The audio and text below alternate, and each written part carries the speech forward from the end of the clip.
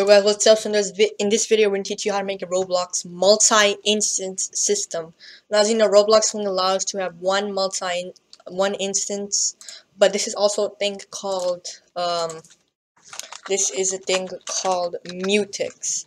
Now, Mutex technically is called a mutual exclusion object. So, like for program threads that can use more resources than one. So, technically, in computer science, mostly in C++, it's used as a mutex function.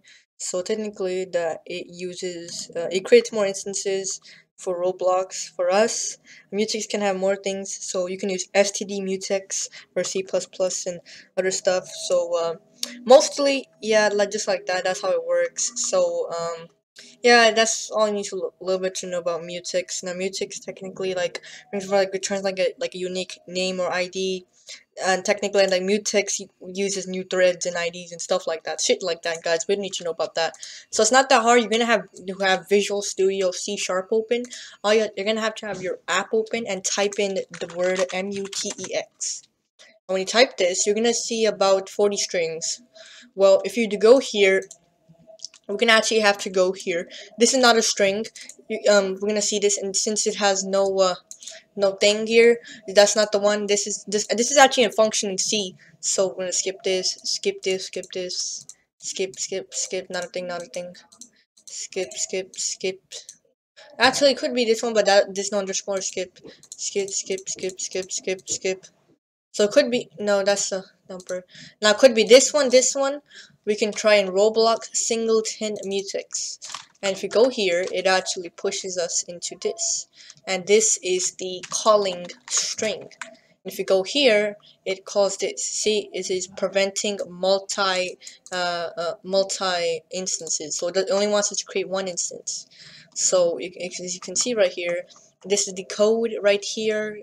Looks like some error happened here. I don't know. Maybe it's the memory. I don't even know. So it looks like it uses void. There's 4 arguments.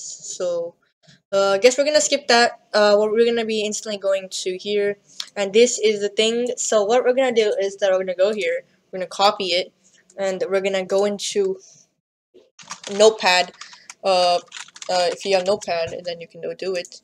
And it's been called new. Okay, we're doing string item equals, and then this Roblox singleton mutex. New mutex true go on equals true. So now what we're gonna do is we're gonna do a new mutex on, and then we're doing item. Now if you turn it, we can do it to on for on, true to turn on, and we're doing false to off, turn on. So that's how you make it, guys. Not that hard. That's how you make a Roblox singleton event. And this is the pseudocode for anyone who wants it. Just let me know. I'll post in the comment box, whatever thingy. No, I'll just post it right here. Okay, so it looks like it uses about this much code. So I'm just gonna go right here, guys. So make sure to subscribe and peace out.